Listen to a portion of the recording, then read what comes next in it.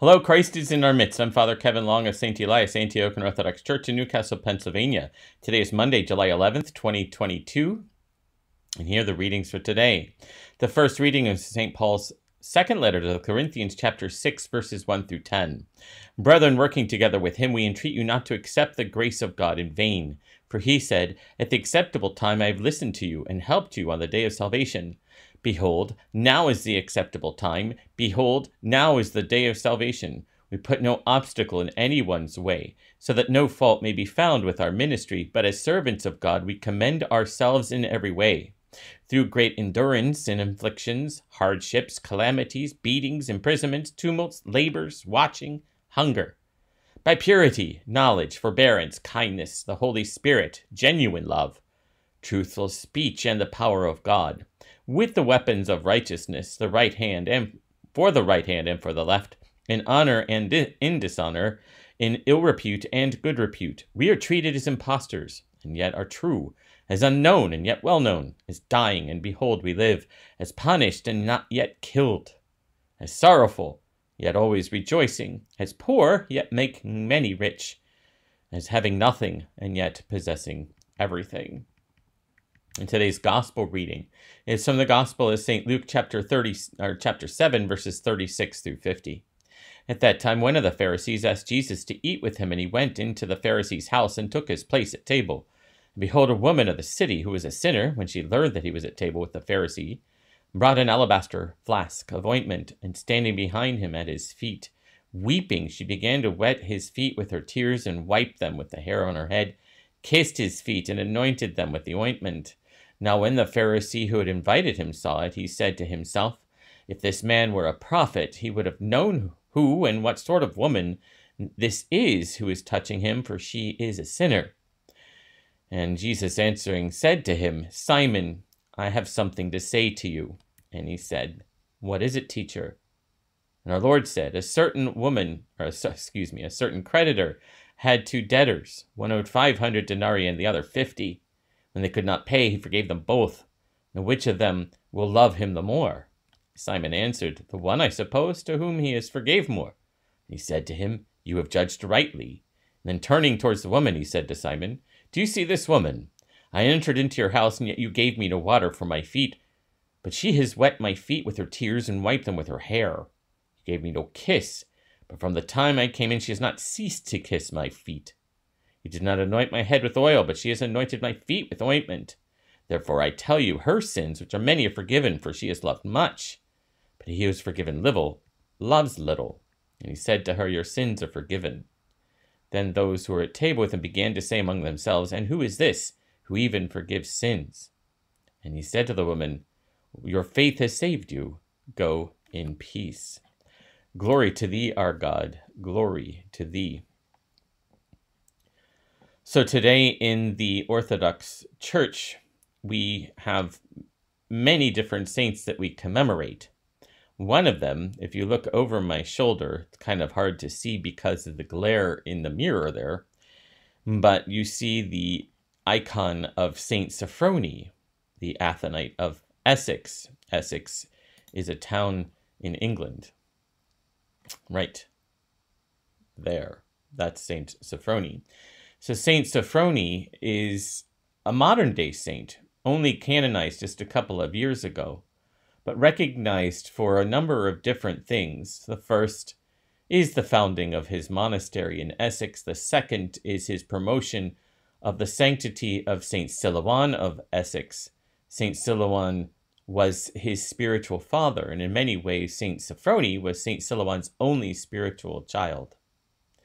In addition to that, he's known, Saint Sophrony is, for his remarkable talks on love and on love for the other, especially. In his monastery, there were several practices. If they were not able to keep a rigid cycle of prayer, if their spiritual insights were not deep enough, he would have them instead serve the tables like deacons were originally ordained for. But he made a special point to tell them to do nothing to scandalize the visitors.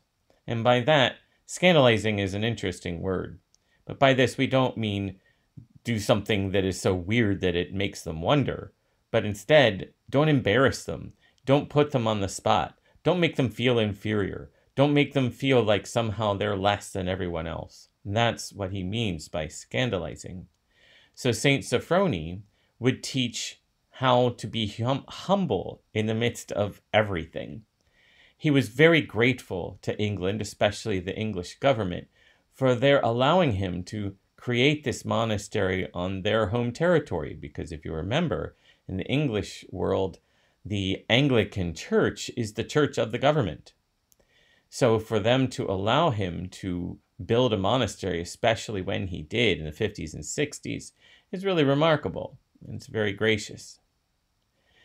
Anyway, so with Saint Sophrony, we also have someone who started his life taught and guided by a very pious nanny, but then going off on his own, doing pretty much what he wanted, living the bohemian life.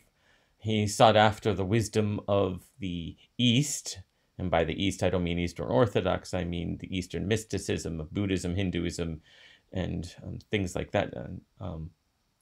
And so he did continue his journeys there. He discovered that ultimately, especially in the Eastern studies that he was doing, when one accomplishes their goal, they dissolve into nothing. And then he compared that with the Christian God, where we dissolve, we lose all of our personal selfishness. But instead of dissolving into nothing, we dissolve into authentic personhood. We become whole. We become complete persons in the presence of our God. Each person then has their intrinsic value with God, and each person then is fully realized into their personhood. Sin is dissolved, selfishness is obliterated, and what remains is the perfect self, the one that was created, intentionally created at the time of Adam and Eve before they fell. And then we have, through grace, what God has given us in the hope of eternal life. So true personhood is only realized in Christ. So Saint Sophrony then teaches those kinds of things. He teaches the importance of humble love. He teaches the importance of the emptying of Christ, the inverted pyramid that he talks about, where the Christ is at the very pinnacle, which is at the bottom in terms of the power structure. He perfectly releases his own desire for power so that through him all things might be saved, because even though he shows that he has willingly given up all of this power, yet he is still able to destroy death by his death, obliterate the kingdom of the dead that the devil had rule over, and bringing all of those, and hopefully us, into that, again, authentic personhood, united in him in the heavenly kingdom. So that's, in a nutshell, aspects of the teachings of Saint Silouan. Another thing that he did in his monastery is he had two rules. The first rule was the practice of the Divine Liturgy, which was celebrated as often as was possible within the walls of the monastery. It doesn't mean that it was happening every day, but it happened as frequently as possible. And then the second is the rule of the Jesus prayer, where when you are not there in the liturgy and you're doing your normal work, the Jesus prayer is first and foremost on your lips, in your head, and in your heart. Lord Jesus Christ, Son of God, have mercy on me. That prayer is said over and over and over again in the monastery and amongst all of the monks and nuns who live at that monastery as they continue on with their work. One last comment. Saint Sophrony was also an artist of great ability, and so there are icons that he has done. You see his icons as evidenced in the monastery in Essex, St. John, the monastery of St. John the Baptist in Essex, England. There is a book about his iconography, and it shows not just his great abilities as an artist, but it also shows his great theological prowess in that he understands that icons, when they're truly written, are a combination not just of art, but also of theology. The geometry of the icon tells a story. The colors used of the icon tell a story. The placement of each thing in the icon tells a story. and each one of those he understood deeply and intimately. And so God blessed Saint Sophrony with all of these gifts, and he took them and he turned them back to God to receive the glory.